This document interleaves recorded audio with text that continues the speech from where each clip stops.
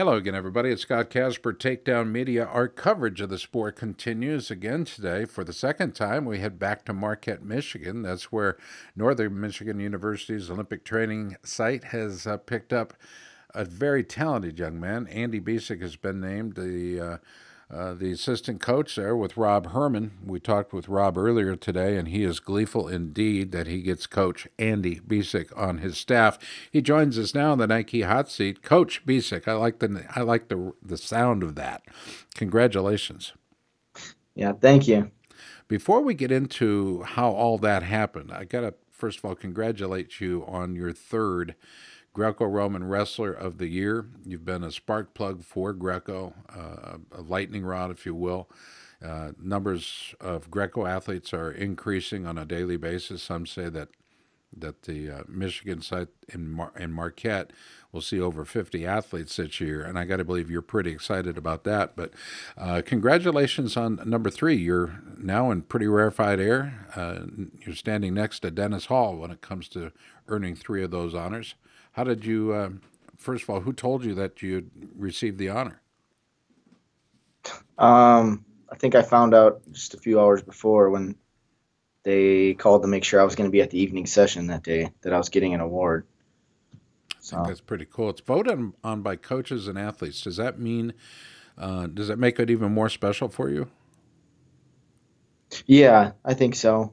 Um, I know hadn't competed much in 2016, but the fact that um, coaches and fellow athletes still voted me to that award was is pretty special. I asked Robbie Smith the other day if the power to wrestle in his style, the way he does it come from the socks or does it come from the beard? I'll ask you the same. Does the power come from the mustache? I mean, really, it's just got to come from within. Hmm. You So know, you could yeah. shave your whole head right now, today, as Rob Herman suggests you may consider doing, if only for that clean cut look. Would you consider shaving the mustache? I'm not sure. I did shave it like this last holiday over Christmas, but I don't know, just for a change. But I do feel like you know, I, like it's part of me now. I'm more confident with it. But Ashley for likes it, right? yeah, my wife, I don't know. She's a fan of it sometimes, as long as it's not too long. All right, let's get down to business. You are the fifth coach in the program's history there at NMU since it was established in '99. You've trained there, so this is not your first trip or your first presence there. You actually have trained there en route to earning your bachelor's degree in physical geography in 2010.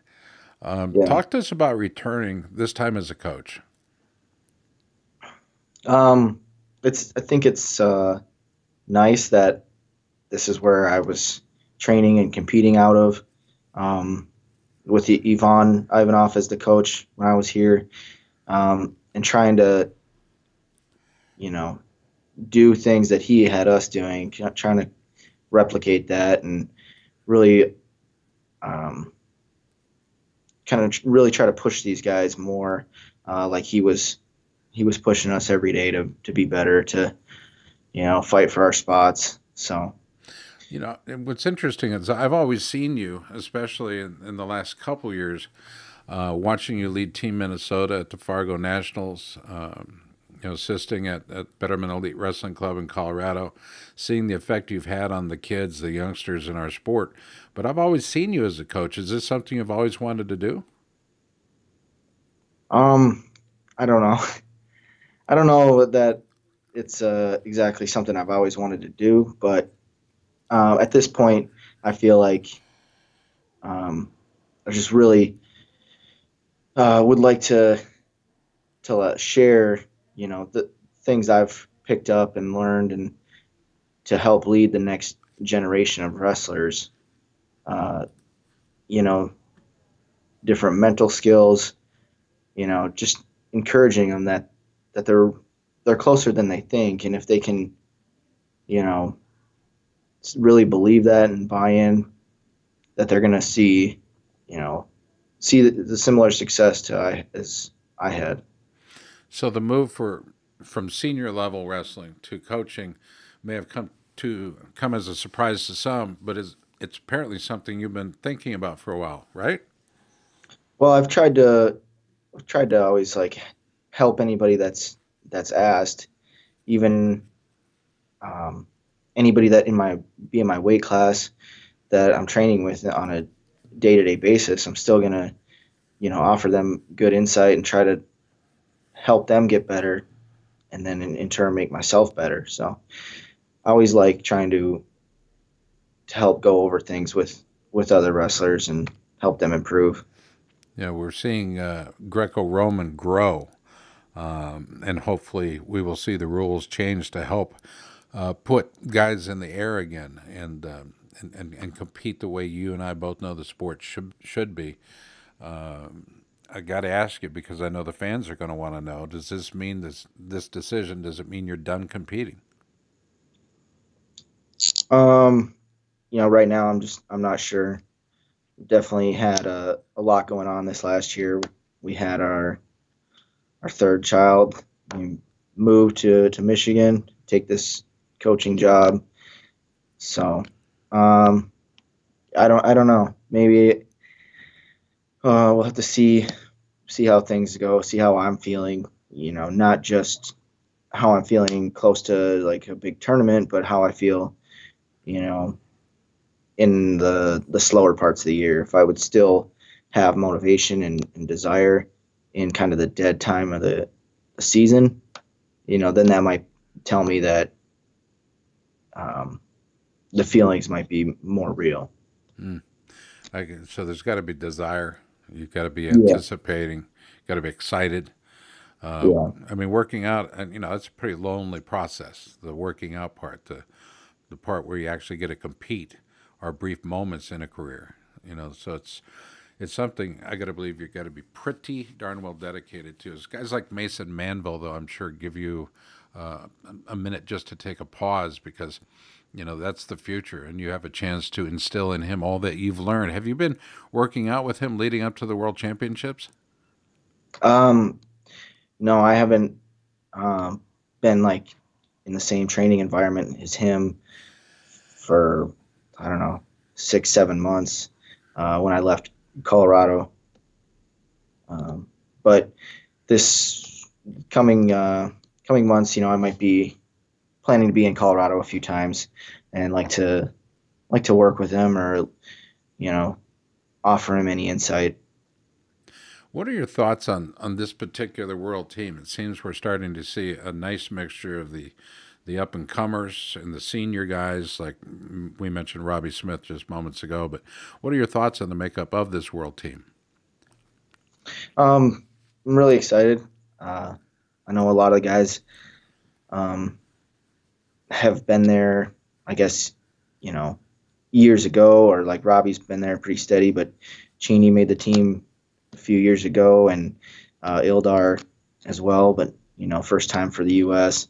Ben's been on Olympic teams, so they're a little more seasoned, but we still have new guys, uh, like Mason and Pat Smith that also bring a lot of excitement. So I excited to see what happens. I like what I see out of Pat Smith, and well, I tell you what, it's exciting and fun to watch. In your estimation, and about 10, 12 years ago, rules were changed and it kind of slowed down, a lot more breaks, if you will, in the action. In your estimation, what needs to be changed in our sport to make it more exciting for the athletes, the coaches, and the fans? Yeah, I mean it's a tough question, but I think if there could be some way that you still kept a forced parterre, but not in the ref's hands. Um, something one of my friends was talking about with what we were talking about the rules, and they had suggested that, instead of getting a point for a push out, you get to go you get to go on top if you push them out. So Okay. you don't get a guaranteed point, but you get an opportunity to work on top. And I mean that still is going to kind of push the emphasis of head down, hips back, trying to push each other out. Um, but then you're still having the parterre where there's um, been more scoring without having it in the ref's decision. Robbie Um, Smith, I keep referring to Robbie. Robbie likes to fly people. He believes that his opponent should automatically be awarded frequent flyer mileage. Uh, sure. I like that, man. I like to see a guy get thrown on his back or his head, one of the two. It doesn't matter. As long as they're sailing through the air and they're wearing a uniform that doesn't have our flag on it, I like to see them go flying.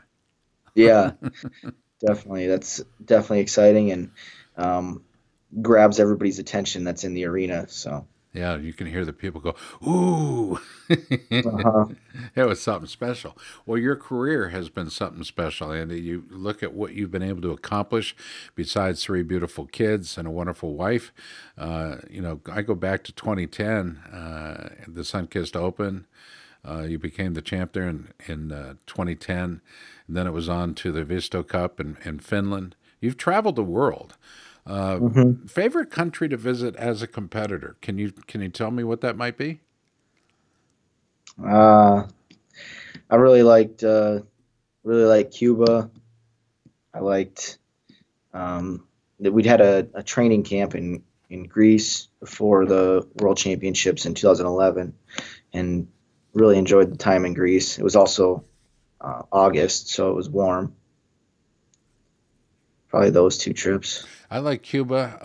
What is something about Cuba that people may not know? Because for many of us, it's been a walled off country. In other words, we were not allowed to travel directly there from the U.S. What would be something that people would be surprised to know about Cuba and its people? Well, I mean, something that surprises me, or maybe doesn't surprise me, but it's just such a relief to see there is um, in the U.S. we kind of get so caught up with having to have this and that, and there these people have very little, but they have more happiness than we do. They couldn't be happier with what they have, and it's really awesome to see that. As competitors and the coaches and competitors, are they warm and welcoming? Yes, I've found people, very excited, uh, about the sport in Cuba. There's been a few times where people have recognized us off the street because they've aired the wrestling matches on their television. So it's it's definitely something that they welcome and enjoy seeing, people from the other countries competing there. Is it Cuba or Cuba? I don't know. Is there a championship of yours, a tournament of yours that you've participated in? It doesn't necessarily mean you've won the tournament, but is there one that stands out for you over others as the most enjoyable competition of your life? And you've been at the top of the mountain so many times. Is there one that stands out for you more than others? Yeah, I think the the Pan Am Championships in 2012 that were in Colorado Springs. Um, I was able to win the tournament, and um, good friend Chaz Betts also won the tournament after me. And I think it was during the 60 kilogram finals, or after they won. They're playing their national anthem, and Chaz and I were backstage. And we're just like, we can't be hearing this all night. We're both wrestling Cuba in the finals, and we both won, and it was awesome. It was at the training center where we had both trained every day, and had a good crowd there for us. It was really awesome. You mentioned Chaz Betts. There's a lot of good guys in this sport, specifically this discipline of Greco, and I know you and Chaz are pretty close. Who else are you close with? I'm close with Robbie, close with Spencer.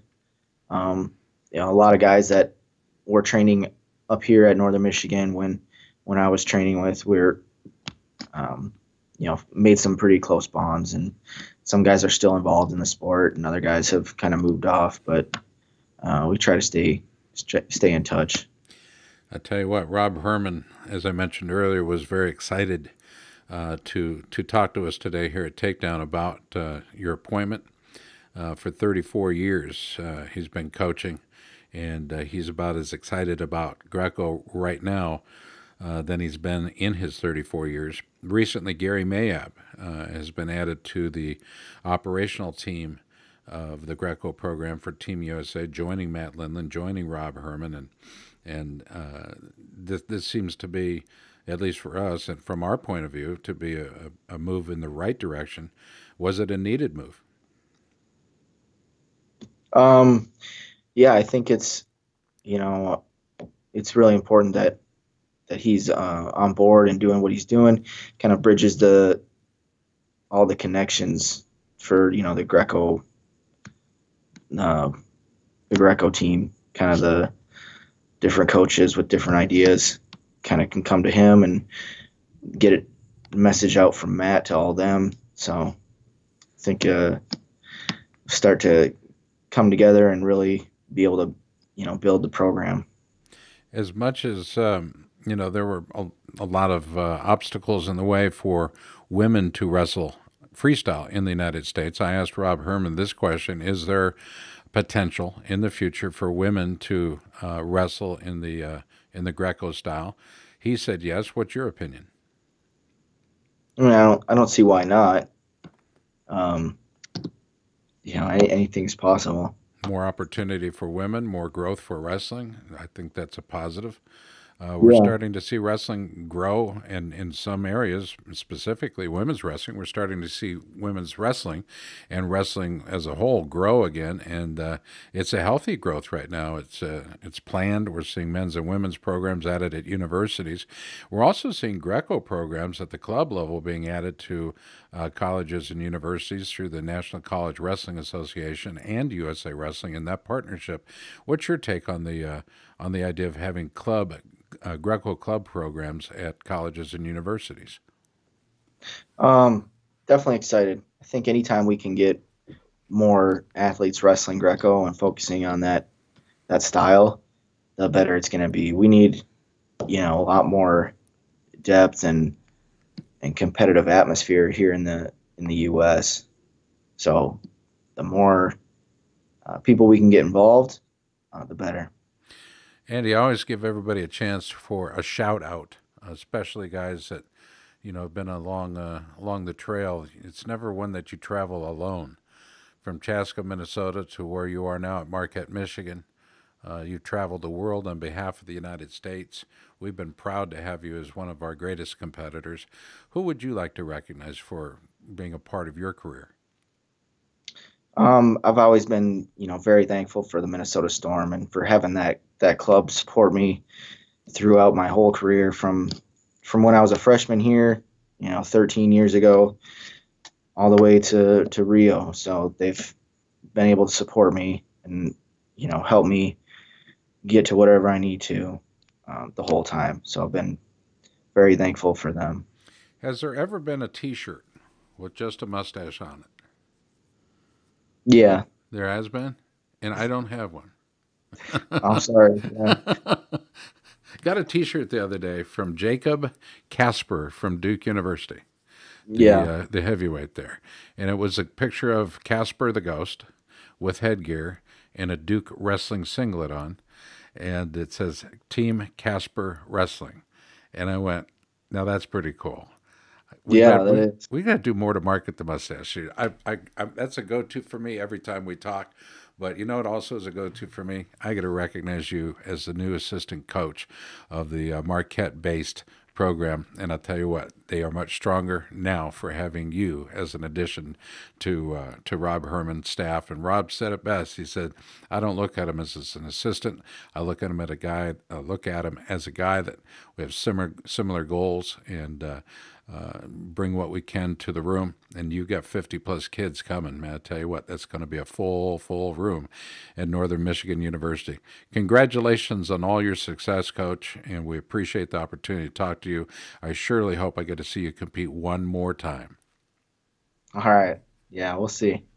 Guest of Thank the you. Nike Hot Seat today, and man, it's a good guest indeed. Andy Bisek has been our guest from the U.S. Olympic Training Site at Northern Michigan University in Marquette. I'm Scott Casper for Takedown. Thanks for watching.